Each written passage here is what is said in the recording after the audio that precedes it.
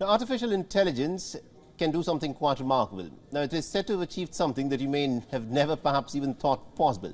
According to a new study, artificial intelligence can now even read brain scans and also offer some realistic interpretations of the mental images that a person is witnessing in his mind.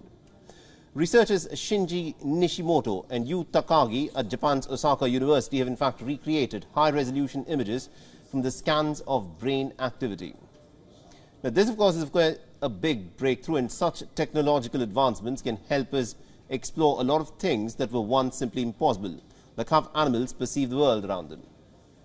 Now, human dreams could also potentially be recorded. The technology can even aid communications with people suffering from paralysis. It can also be used to understand, let's say, what criminals are thinking, and the list of its use cases is pretty much endless.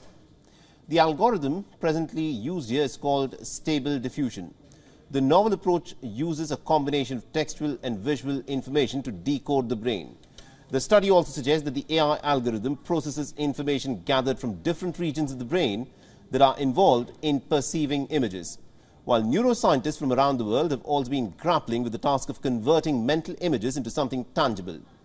AI seems to have paved the way for this, but how soon will this technology be commonly available is something that's up for anyone to guess.